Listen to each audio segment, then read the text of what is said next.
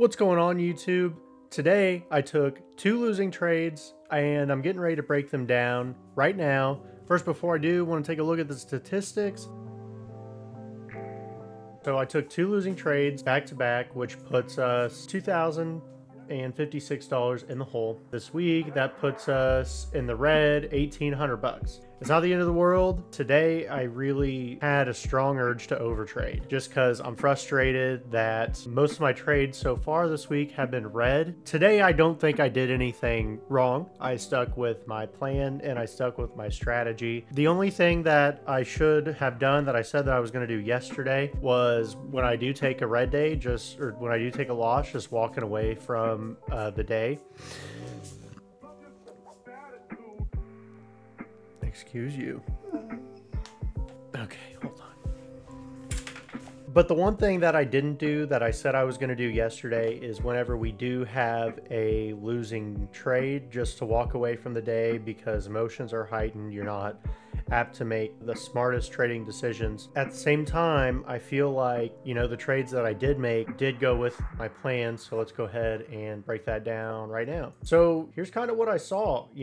We have kind of been in a downtrend, but also we've been really choppy on the day, which isn't super exciting. We did see this huge leg down, and I was hoping that we would get a little bit of a retracement and then another push back down. We didn't really have that, so we ended up developing this chop range right here, and then we had this candlestick here and this candlestick. Both of these were fairly high volume. My thought is that the high volume would push us out of the range. I went long at the top of the range where it broke a little bit and then reversed back down and ended up stopping me out. Not too long after that, we had some high volume downside candlesticks, and I went with my entry model again, where it again flushed down, got about halfway to my take profit before it reversed and went back up. It's super frustrating.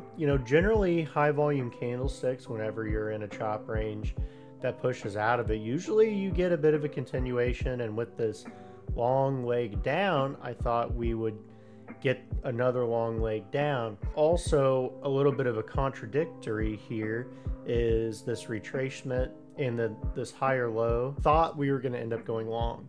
That's not something that happened, but man, if you look right now, the market's just really choppy, and if I would have entered here, I would have gotten away with a trade. It's just, man, it's tough. I feel like these last 2 weeks have just been really tough in the market, and like I said, I don't think I did anything wrong here. I'm just gonna kind of stick with my plan and go from there. So I've been doing this strategy from the 20th of May to today.